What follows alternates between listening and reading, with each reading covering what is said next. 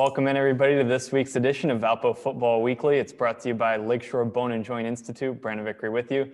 Glad to be joined via Zoom by the head coach of the 3-1 Valpo football team, Landon Fox. And Coach, let's talk about Saturday's game at Drake. And I think people saw the videos of your excitement that circulated on social media after the game to win at Drake for the first time in program history, to beat Drake for the first time since 2003. Just what was that like? What did it mean to the program? Yeah, that's where the excitement came from. I was just so happy for the program and the guys on this football team that created that opportunity for themselves through a lot of hard work and preparation. But that's where the excitement comes from for those guys. Just they've done an outstanding job in terms of their preparation and the opportunity to go to Drake and get a big win. I mean, it's a place where obviously they have done a really good job. It's a good program. But to go there and get a win, it's something we emphasize. We talked about it. It was 480 some days. I can't remember exactly, but we talked about that. That was something that was talked about within our program. And so we took a lot of pride in, hey, let's go out there and give it our best effort and try to create an opportunity to get a victory. And that's what we did. It all started on the defensive side of the ball. It tied the record for the fewest points allowed in a road PFL game by Valpo in the history of the PFL, and the first time since 1998 that you held a team to 7 or fewer in a PFL road game. I guess, what did you see on the defensive side, and what led to so much success defensively on Saturday? Well, and Brandon, I don't mean to sound arrogant with this statement, but at the same time, our guys knew and they were confident. They understood the scheme. We could have easily walked away with this, a shutout on the board. And it's just being consistent every single play. And they know that. And they saw it on film this morning. And that's where we got to get to, is to say, hey, this is our potential. This is where we can be. This is how good we can be, and to play at that level. And sure, I thought the guys understood how they knew how Drake was going to attack us. And so they put themselves in position and did a really nice job. But there's a few plays in there where we didn't, and it created, an opportunity for them to score and made the game interesting when, we get up 10-0 in a situation where, hey, if they have to drive the ball, use the clock, you're feeling pretty good, and we give up a big score. And, I give credit to our guys to understanding, again, being in the right spots, but we can even play a cleaner game than we did. Let's talk about Austin Martins. He's had an interesting journey. I think he started out as a Division III running back, then switched to defense at the junior college level. What made you want to bring him into your program, and what did you see from him on Saturday? And he had the 2.5 sacks, including a huge one late in the game. Yeah, Austin is one of those guys that just plays so hard. You saw that on film from like you said, his running back days. He still tries to convince us all the time that he wants to play a running back, but we have a pretty good running back, a couple of them in that group. So I told him he might want to stay at defensive end, but he's just plays so hard. He's obviously a little undersized for that position maybe, but what he makes up for is just his effort, his heart, his want to. Again, he's one of those guys that understood the scheme, and he got in some positions where he had some edge rush opportunities and knew what was coming. And when the play came, he made it. And we talk about that all the time. We always say, hey, the play doesn't care who makes it. It's just when it comes, you have to be able to make the play.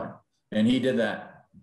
The kicking game was important for you on Saturday. Ben Neisner named the Coast Special Teams Player of the Week in the Pioneer Football League for what he was able to do in the field position battle. And then also Brian Bartholomew making from 49 yards, and the field goal was the difference in the game.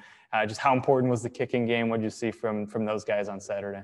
Yeah, I would say that's the difference in the game. The kicking game was huge, and hidden yardage. We won the hidden yards battle.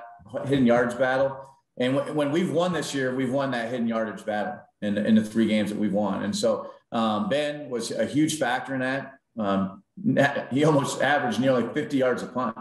It's 47.6, but did an outstanding job in the punt game. And then, with Brian, it's one of those things in practice, we'll push him back to 60. And I think you and I talk about this. Is he consistent from that distance? Not all the time, but he has that ability. And so when he went out there, I was confident he was going to make it. And we got to be better in protection because he got some things at his feet.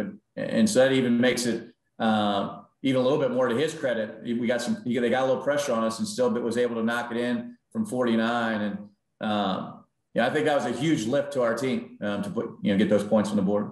You talked about the hidden yardage battle. The other battle that you've been successful in your wins is the turnover battle. You are the only team in the nation that has played more than 3 games and hasn't lost a fumble all year.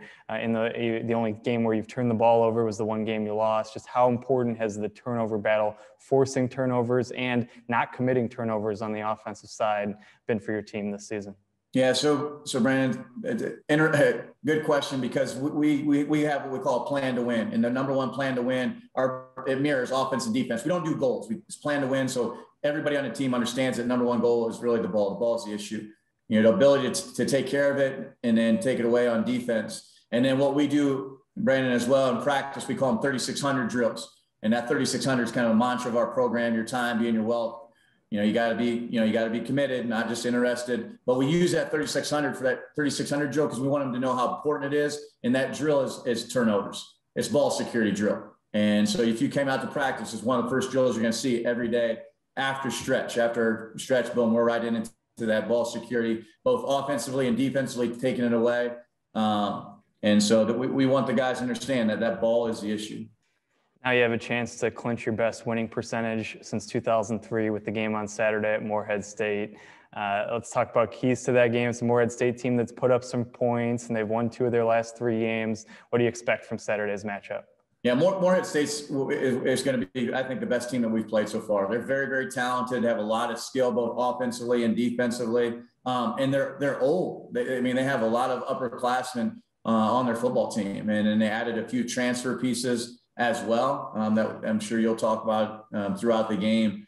So they'll put a lot of pressure on you offensively. They're up tempo, and they're gonna create problems through their speed in which they run snaps. And we've only been playing defensively 55, 65 snaps a game, and this week we're going to be logging 75, 80 snaps. So we're going to get a lot of pressure on us defensively. So we're going to have to depend on our offense to make sure they're taking care of the ball, moving the chains, keeping their offense off the field, and be really good in the kicking game again.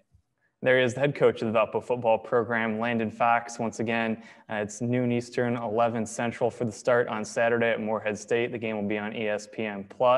As always, you can follow us on social media, or for all the latest in Valpo athletics, check out valpoathletics.com. We'll talk to you again next week. This is Valpo Football Weekly, and it's brought to you by Lakeshore Bone and Joint Institute.